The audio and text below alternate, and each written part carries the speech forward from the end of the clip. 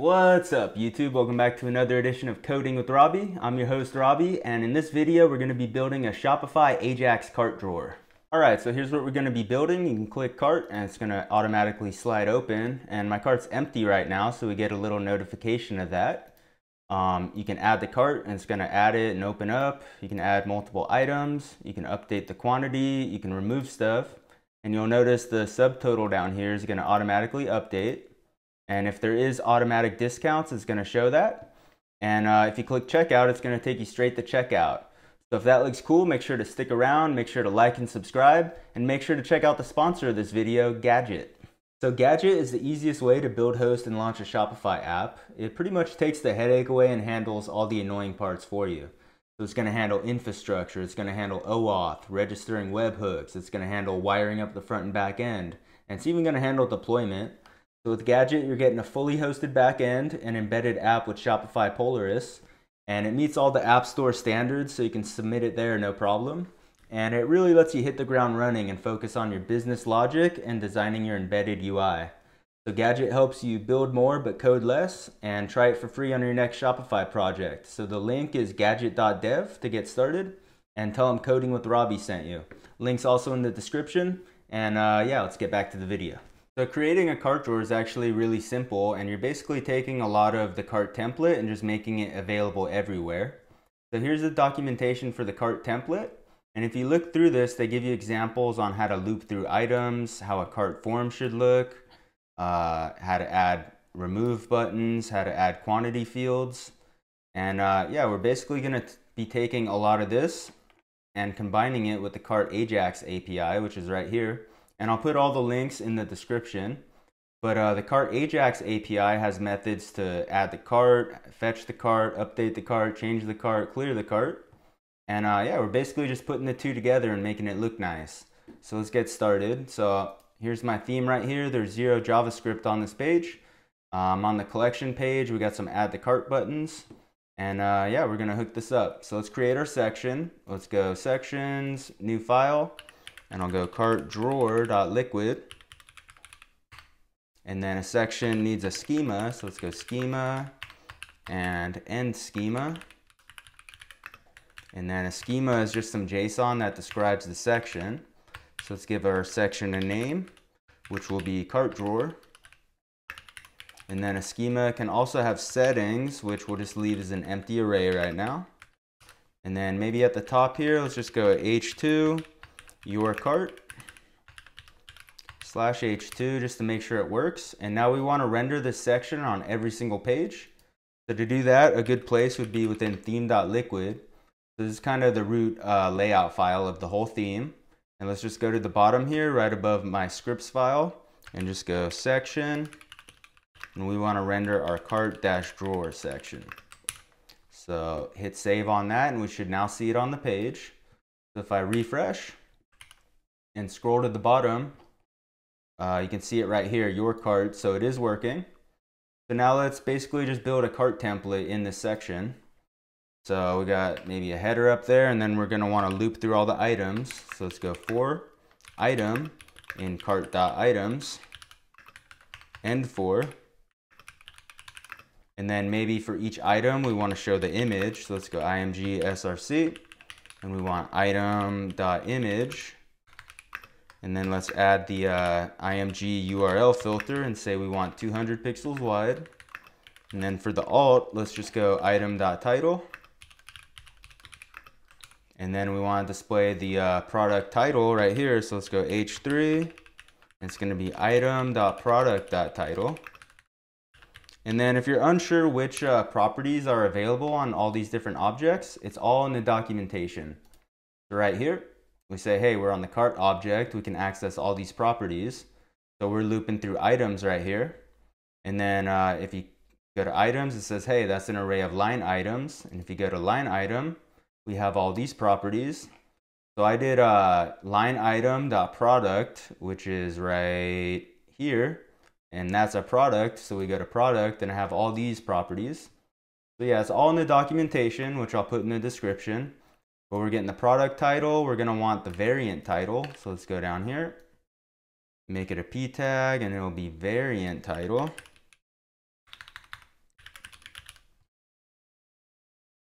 like that.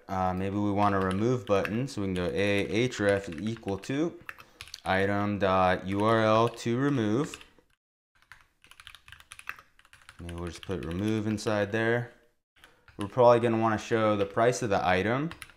So we go item.price money. And this is going to be the price of a single item. And if we do item.final line price, it's the price times the quantity. So that looks pretty good. What else do we want? Let's see here. We got the title, image, variant title, remove. Maybe we need the item quantity. We could go input name is equal to quantity. Value is equal to item.quantity. That looks good for each item. So we're gonna need a checkout button. So let's create a cart form. So let's go form, and it's gonna be the cart form, which we have to pass the cart object, and then end form. And let's throw all these items within the form. And then we can put our checkout button at the bottom here. So let's go button type is equal to submit. And then this needs a special name property of checkout. There we go. And maybe we want to show the total of all the items in cart. So you could do that with item.totalPrice. And then if there's any automatic discounts, you can see those with the item, not item, this should be cart. And this should also be cart.total discounts. Maybe we want to show the item count up here, so we could go cart.item count. And I think that's pretty much most of what we'd want inside our cart. So let's go check that out. If we refresh, you can see right here, we're getting the item count. What are these zeros? That's the total price and the total discount. So let's add the money filter to those. And then let's see what it looks like when we add something to cart. So there we go. Now it's properly formatted. We add the cart. You can see we got the item count right there. We're looping through the items and displaying the image, the product title, the variant title, a remove link, the price of the entire line item, the quantity field right here, and then we got total discounts and total price. So you probably want to check if the cart is empty also. So we could actually do that out here. We'll go if cart.empty question mark. If it's empty, we'll show something. Otherwise, we'll show everything else. So, and if, and then maybe here we'll just go, your cart is empty. Hit save. Let's try that out. So I refresh, I get my cart. If I remove that item and go back, we see your cart is empty. So that's pretty much all the liquid that we're going to use within our cart. Now, a lot of this is going to be styling. So I went ahead and pre-styled everything just to save time. But it's all the same liquid that I just showed you. So let's take a look at what I'm going to be starting out with. So there's a ton of extra divs just for styling purposes. But look, we got the item count right there. We got the cart form. We're checking if the cart is empty.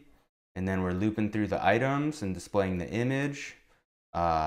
You know, the product title, we're linking it to the item page. Here's the variant title. Here's the item quantity. Here's the item final line price. And then down here at the footer, we got total discounts, total price, and the checkout button. So everything I just showed you, just a bunch of extra divs and styling and classes. So let me show you how this looks. Let me add the active class to it. Save it, and then we'll refresh and take a look. So here's how it's gonna look. I'll refresh, and it's empty right now. So let's actually get rid of that class and add something to cart. So let's just add this shirt right here. And then let's add that active class back. Wait a second. And I'll refresh, and here's how it's gonna look. And then if you toggle that class, it has a pretty cool animation. Let's go to cart drawer right here and just toggle that class. And here's how it looks. So it fades in and slides in nice. So yeah, basically we're gonna make this work now. So nothing's hooked up inside it. When you click these add to cart buttons, it doesn't open or anything. We got 0 JavaScript so far. So let's get into it. So let's remove this active class right here. And then let's open up our scripts file. And the first thing we're gonna do is just make it so when we add the cart, it does it with Ajax and opens our cart drawer. So let's do that. So we got to find all the add to cart forms on the page. So if we look inside DevTools, you can see it has /cart/add. So let's select based on that. So let's go document, .query selector all, and we want all forms that have the action of /cart/add. And then we want to loop through these, so .for each. And for each form, we're going to add an event listener. So let's go form.add event listener. We're going to listen to the submit event. And this is going to receive a function right here. And the function receives the event. And on the event, we can prevent default. And this just stops it from doing a normal form submission. So now if we go back and we refresh, we click add to cart, nothing happens. So now we can add it with Ajax and then open our cart. So let's go down here and let's just go submit form with Ajax. And I have a previous video where I cover this more in depth. We're going to go through it pretty quick. But basically we're going to use the fetch API. And we want the URL to be /cart/add. The second argument is an object. We give it a method, which is post, and this matches the cart form right there. And then the second argument is the form data. We call it body, and then we just go new form data and pass this the form element, which we have right here. And this is a promise, so we can make this async and await by adding async and adding await right here. So it awaits for this promise to finish. And that should be adding to cart with Ajax. So let's go back and we'll refresh a couple times. Let's pull up the network tab. You can see when I click add to cart, it sends a post request and we get 200 back. So it's adding to cart successfully. And if we refresh, you can see we got 2 in the cart now. So now let's have it open our cart drawer. So let's go right here. We'll just go open cart drawer. We'll go document, .query selector. We want our .cart drawer. And then we want to go class list, .add. And then if you remember, it was cart -drawer -active. Just like that. And now it should open it when we click add to cart. So let's refresh, add to cart. It opens it, but you'll notice that it's not going to show the new item we added because we have to actually update the cart also. But before we do that, let's make it so we can close the cart.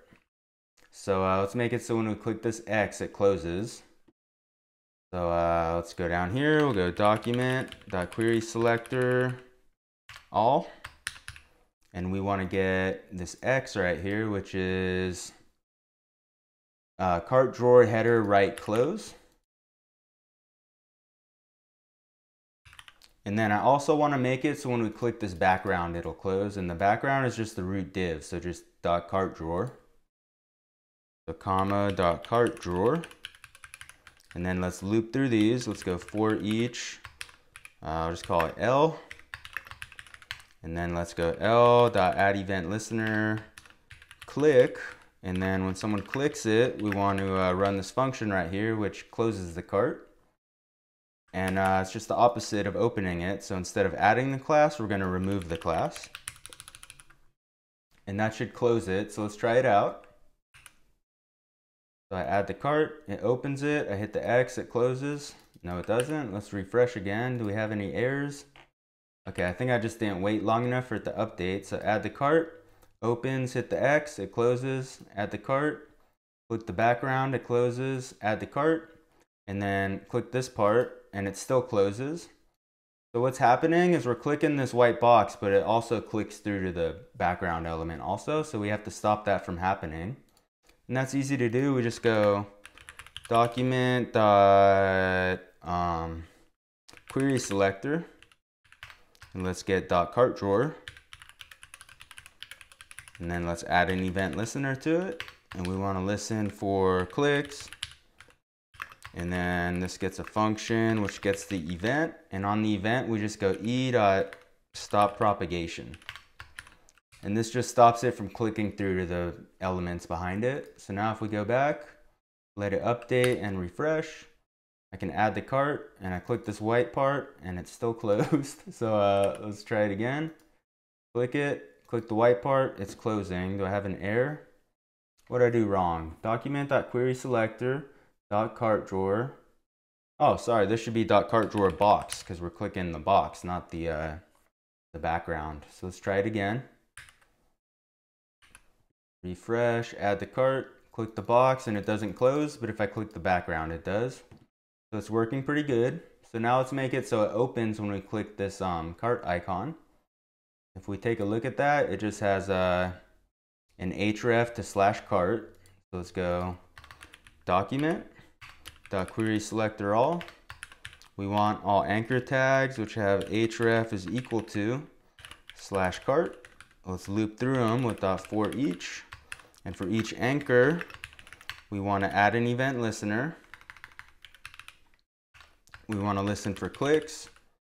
And this is going to get a function which receives the event. And on the event, we want to go prevent default. So prevent it from redirecting us to the cart page. And then we want to open our cart, which we did right here. So let's actually put this in its own function. So let's go up top. I'll just go function open cart drawer.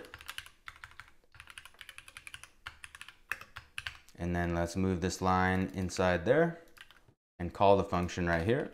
So open cart drawer. And then we also want to call it down here now. So open cart drawer. And then while we're at it, let's move the close also to its own function. So function close cart drawer. And where's the code to close it? Right here. So let's copy this, paste it in here. And I'm gonna put that all on one line. Oh, it doesn't let me. Okay. And let's call close cart drawer right in here. All right, let's make sure everything still works. So let's go back, let's refresh. I click this cart icon, it opens. I click the background, it closes. Click the box, nothing happens. Click the X, it closes. So it's working good. We can open and close our cart. And now the next thing we have to do is make it so the cart updates when we add the cart. So say I add something new, this dark denim top. You can see it's not there. So let's make a new function. And we'll just call it update cart drawer. And in here, the first thing we got to do is fetch a new version of the cart. So the easiest way to do this is just to fetch a new version of this entire section after we add the cart.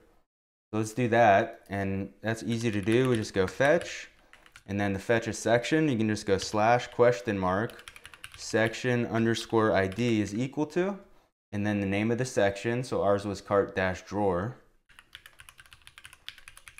And then this is going to return the HTML as a plain text for this whole entire section.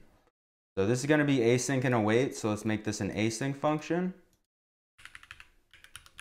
So we can await on this promise to finish. And let's actually assign this to a variable called res.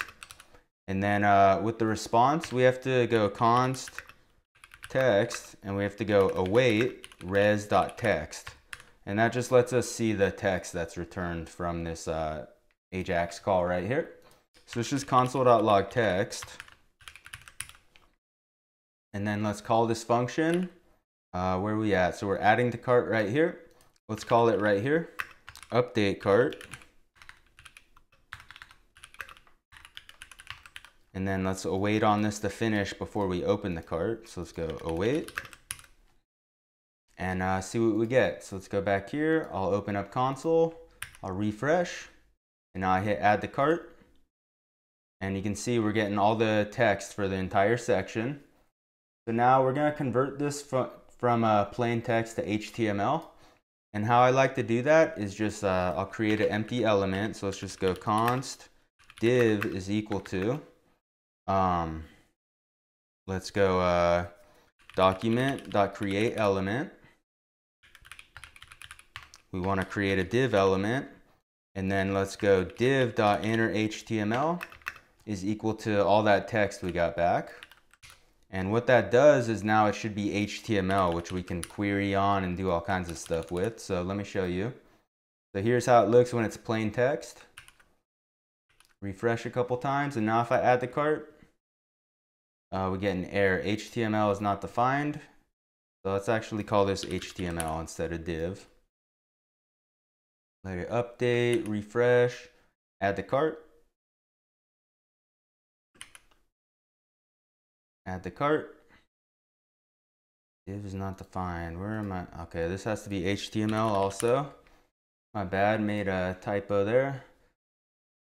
Or a mistake. Let's refresh, add the cart, and there we go. Now we get it as HTML.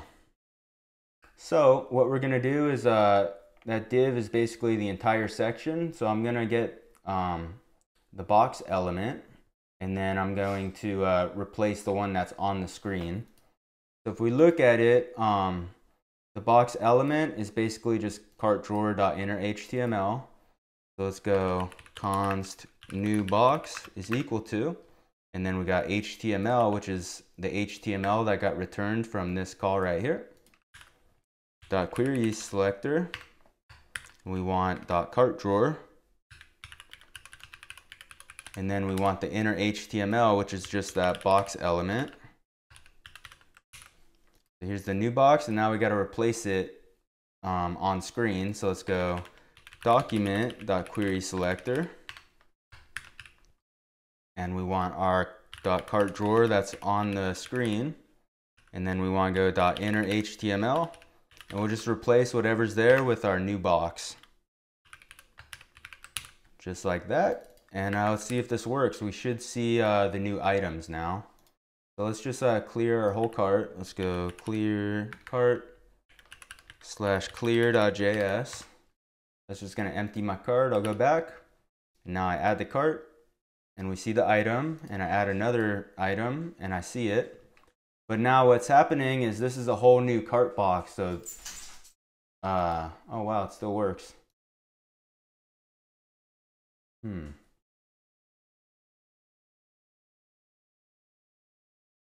I thought the X click wouldn't work, but I guess it is. So we'll come back to that if issues arise. But now we got to make kind of these quantity selectors work within the cart. So let's add a new event listener here at the bottom. I'm just going to minimize all this stuff. And let me just put a comment here so we don't lose it. Update quantities. All right, so let's take a look at our cart. And if we go here, you can see we have plus and minus buttons with the class cart drawer quantity selector minus and cart drawer quantity selector plus. And then the parent div is cart drawer quantity selector. So I'm going to grab that class, and let's go document.query selector all. Let's go cart drawer quantity selector, and then we want the buttons which are inside of that. We want to loop through those with for each, and for each button we want to run a function. So now what do we want to do? We want to update the quantities. So how can we do that? Here's where we're going to use this cart API right here. So the one I like to use is /cart/update.js. And there's a few different ways you can update. So you can do it by the line items key. You can do it by the variant ID. You can just pass an array of quantities like this. We're going to do it by line item key. So the first thing we got to do is get line item key, get new quantity, and then we got to ajax update. And then once that's done, we got to update cart again.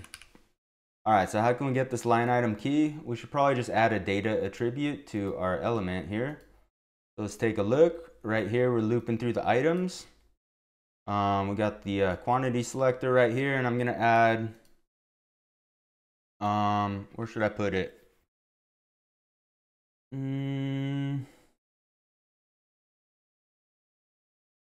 Let's just put it on the root element of the item, which is all the way up here. Let's go data line item key is equal to item.key.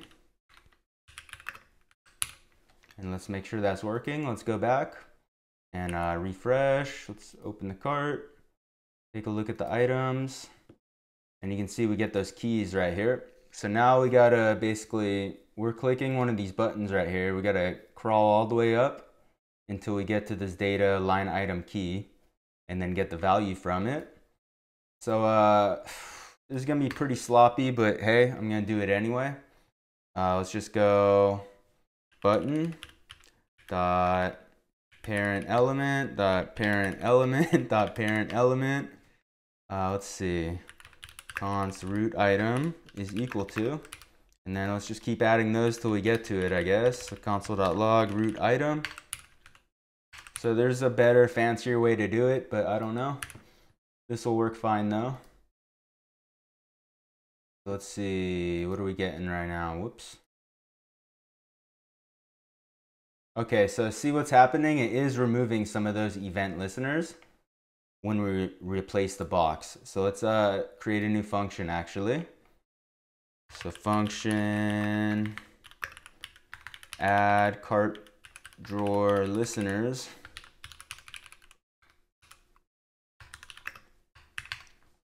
And then let's move all these inside there. So we're gonna have to re-add the quantity ones every time.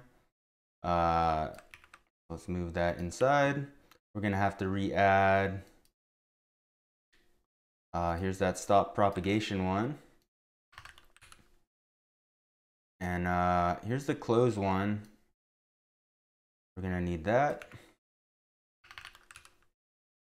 And then I figured out why that X was working before when I said, oh, I'm surprised it's working. It's because this one where we're stopping, where we click through the background got removed. So it's allowing it to click through to the background again. And the only one we don't have to re-add is this guy right here, which opens it when we click the cart hrefs, and this one where this is for the add to cart forms.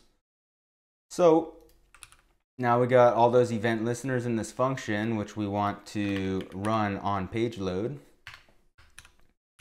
And then we also want to run it when we update our cart. So let's go to the bottom here, and after we replace the HTML, we add the listeners again.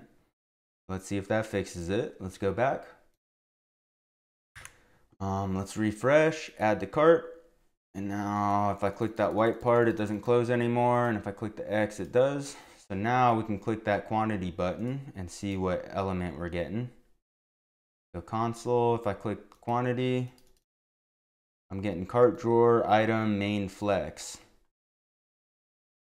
So let's see, cart drawer item main flex. So we still got to go up 1, 2 more. So let's go back.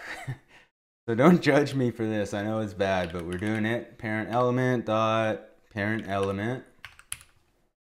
So that should be getting us the root item. Let's verify it. Go back. I click. And we don't get nothing. Go back, click. I'm not running it on click, am I?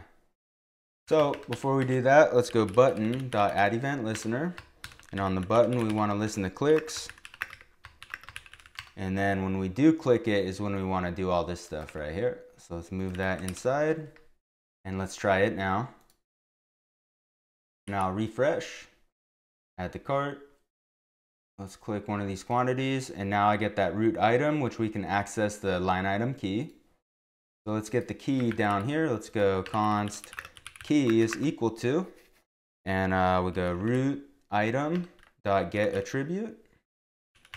And then we want data line item key, which is what we named it. If we go back here, you can see we called it data line item key. All right, and now we can call that ajax method. So let's go back to the documentation. And we're gonna do cart/update right here. And we're going to do it by line item key. So how do we do it? Oh, I don't want that. Here's an example of what we want. Now let's just try it like this. I think I remember how it's done. Let's go fetch. And it's going to be /cart/update.js. And this is going to be method post. And then this time we're sending JSON. So we have to look up how to do that. I don't remember off the top of my head. Let's just go fetch API post JSON and see how you do it. Stack Overflow always has the best answers, and you just have to add these headers right here. So let's grab that, add the headers, and then for our body, we go JSON stringify. And then ours is going to be the line item key. And then the new quantity, which we haven't got yet. So let's get that new quantity. So let's see, this is get the line item key and then get the new quantity. So let's go const current quantity is equal to, and then let's go button dot parent element dot query selector, and we want to get the input dot value. So let's break down this line real quick. So we're going button dot parent element, which is this, dot query selector input, which is this, and then we're grabbing the value. And then we got to figure out if we're going up or down. So we can go const is up question mark is equal to. And to check if we're going up, we can just check if we have the class, whatever I did. So let's go button dot class list dot contains, and we're checking if it's up. So let's see what the up class would be. That would be this guy right here. And that'll return true or false. And then let's go const new quantity is equal to, and then we'll go is up question mark, and if it is up, we'll go current quantity +1, otherwise current quantity -1. And before we call this, let's just make sure we got all the details right. So let's go console.log, and let's just check our key and our quantity. All right, let's go back to our page. I'll refresh. Let's open the cart. And let's see, we're at 1, and if I hit plus, we get quantity is not defined. So I called it new quantity. So let's fix that.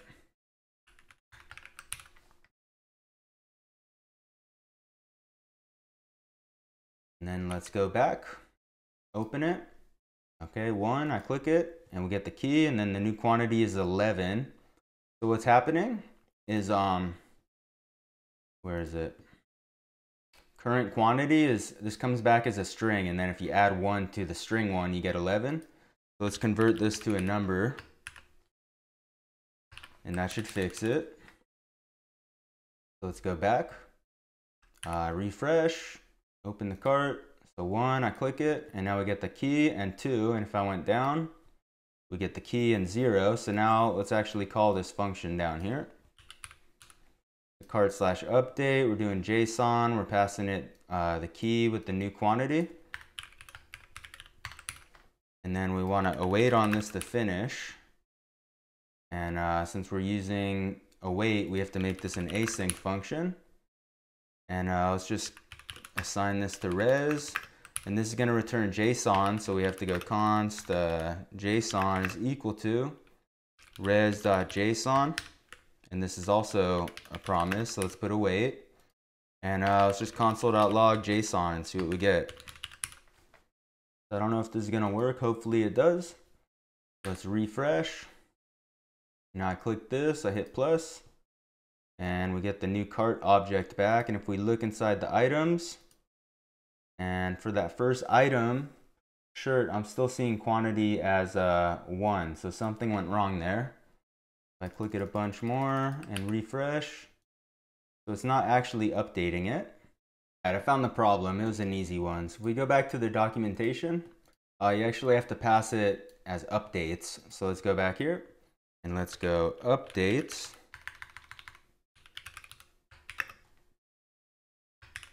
Just like that, and that's gonna fix it. So now if we go back and we go here and I refresh, let's open up the cart and we try to increase this to 4. We get the new cart object back. If we go inside items, we can see the quantity is, where's quantity? 4, so it's working now. Now we just have to update our cart again, which we have a function for it, so we can just call that function. So let's get rid of these console.logs, and then once that's done, let's call update cart drawer.